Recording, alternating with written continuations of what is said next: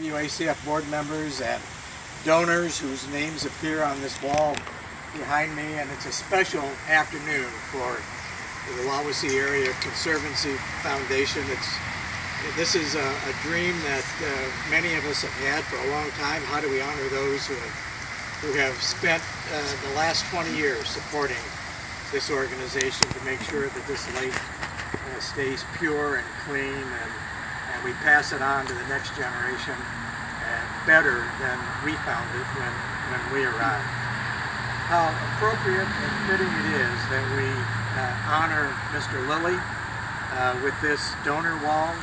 The words that you see just below his relief are probably familiar to many of you. They're in the preface of his book, Early Wawasee Days, and that's exactly how he felt about this lake. He found it this delectable spot at the center of his own personal Elysian plain, which for him was the most peaceful place in his universe. And the lake played an important part in his life all the way through. He spent at least a month at the lake every year from 1888 until 1976. Just think of that, 88 years of coming to the lake in the summer. It was a refuge for him, a place to hide from the rigors of the so-called pill factory, as he called it. Married life? Married Evelyn Fortune first. They came to Lake Wawasee on their honeymoon, and when he married then Ruthie, one of the tests for her was whether or not she was taken by Lake Wawasee. And she was not only taken, but she encouraged him to double his time spent at the lake. And so they not only spent all of August, they would come back in the winter and they would be here and do some ice boating on the lake. And so made 2 trips a year. When he wrote his will, he made sure that he passed on those properties basically to his family members without restrictions, except to keep them in the family and to treat the environment and the surroundings properly. Some of you may know that Mr. Lilly wrote a little poetry now and then, and I have 2 little poems that I'd like to share with you. Jubilation. To purge, reject, expel by quick catharsis a winter's ill-digested accumulation of discords, doubts, fatigue, and business farces. We have some very special people here and on this wall. You all know the threshold to get on the wall, but what you might not know is if you sum up the giving from all these people, it's over $3.5 million.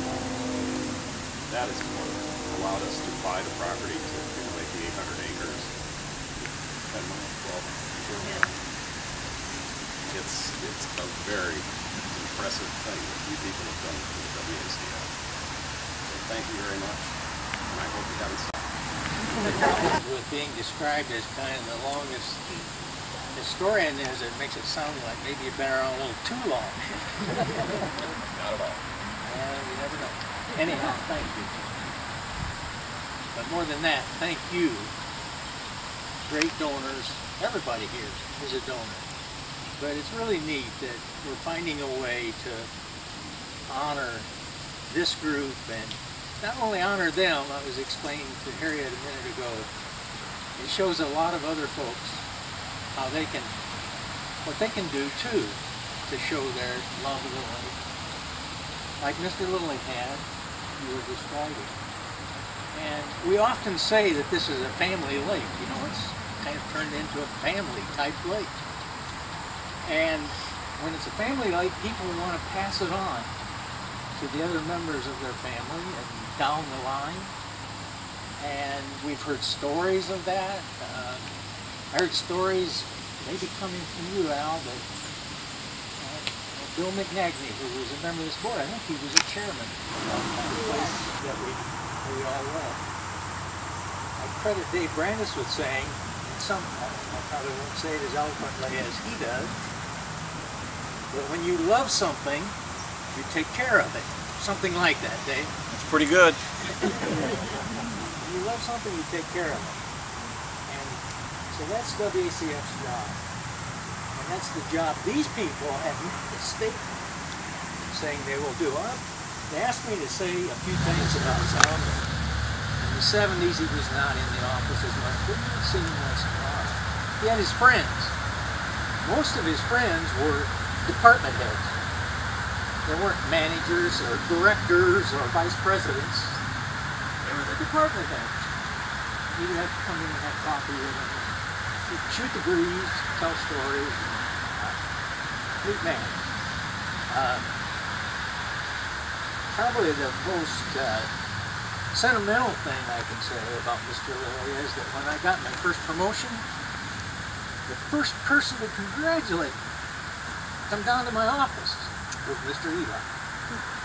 Put his hand on my shoulder. Said, "You have a mighty important job, young man." Bet I put my nose to the grindstone when the owner of the company, chairman of the board, says that to you. So I have a lot of respect for Mr. Lilly and the Lilly family. Selling that to Sally because she's I got the she deceased. That's what I